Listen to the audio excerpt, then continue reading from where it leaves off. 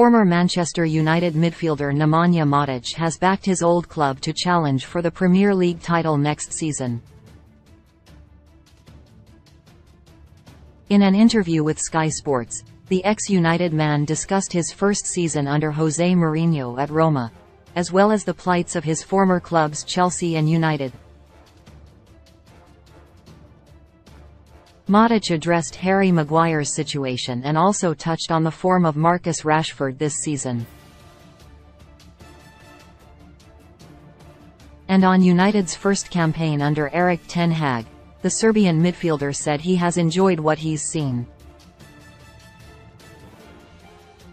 He praised the style of football employed by the Dutchman and feels the improvement has been clear to see.